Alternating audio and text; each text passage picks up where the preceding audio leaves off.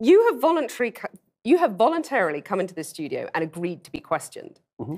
A trans person in your class has come to your class and said they want to be called That's never happened. And I would call them she. So you would. So you've kind of changed your tune on that. No, I said that right from the beginning. What I said at the beginning was that I was not going to cede the linguistic territory to radical leftists, regardless of whether or not it was put in law. That's what I said. And then the people who came after me said, oh, you must be transphobic and you'd mistreat a student in your class. It's like, I never mistreated a student in my class. I'm not transphobic, and that isn't what I said. Well, except you've also called trans campaigners authoritarian, haven't you? I mean, isn't that grossly... Well, only in the broader context of my claims that radical leftist ideologues are authoritarian, yes, which they are.